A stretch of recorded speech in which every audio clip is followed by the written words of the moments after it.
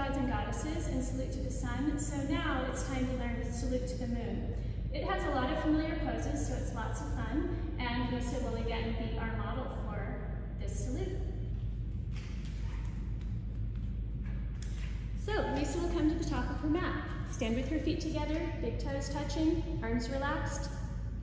Now on her inhale breath, she'll reach her arms over her head, touch her palms, interlace her fingers, release her index fingers, cross her thumbs. Very familiar. Lengthening up as she inhales, she'll slowly bend her body to the right into half moon right side.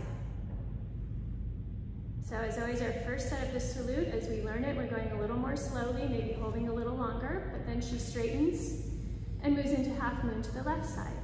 So familiar territory, familiar sequence for all of you. Then she'll inhale to come up, press down through her heels, strengthen her legs, lift her chest, and practice half moon backwards.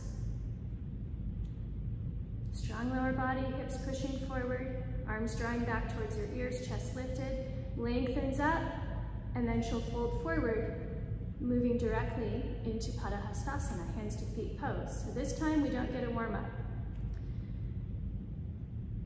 Chin to, forehead to knees. Not forehead to knees, forehead to shins. And then she'll straighten up when she's ready, lengthen up, turn a quarter turn to her right, and step out in a wide step, preparing for triangle pose. Pivots the right foot out, bends into the right knee, and then turns her arms. The gaze is lifted, the arms reaching away from one another. Strong lower body, long line armpit to ankle, straighten up, pivot the right foot in, turn the left foot out, triangle in the left hand side. And again, strong lower body, weight pressing down through the left heel, long line armpit to ankle on the right side of the body, gaze upward. And then coming out of triangle, turn to face the back of the mat, shorten the step, lengthen tall, tuck the chin in, and slowly round forward into separate legs, head to knee. So head to knee, bending the knee as much as needed, and as always, you can part the hands for balance if necessary. It's a little more challenging since we move more quickly in this sequence that is salute to the moon. Straightening up over the right leg, pivot all the way around to face the front of the mat, lengthen tall, tuck the chin in, pull the belly in, and round forward, head to knee. Again, bending the knee, hands to floor.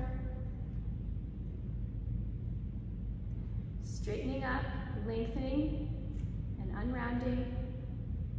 Step the right foot to the left and lower the arms. So that is moving through salute to the moon slowly, and now we'll move through just a little more quickly. Reach the arms up in the inhale and bend the body to the right, half moon right side. Straighten up, lengthen tall, and bend the body to the left, half moon left. Straighten up, lengthen tall, half moon backwards.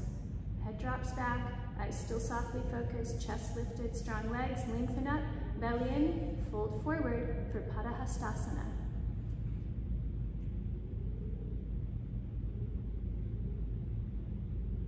Then straightening up, pivot a quarter turn to the right, step out wide for triangle pose, turn the foot, lunge, and turn the arms, all in more or less one movement. Gaze upward, holding for a few beats.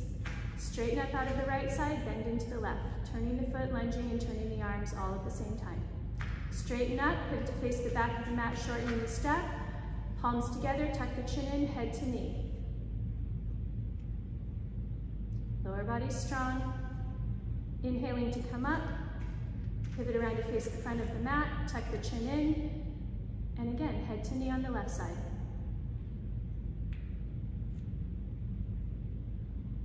Unrounding, right foot to left, lower the arms. That is salute to the moon. And next, we'll put everything together.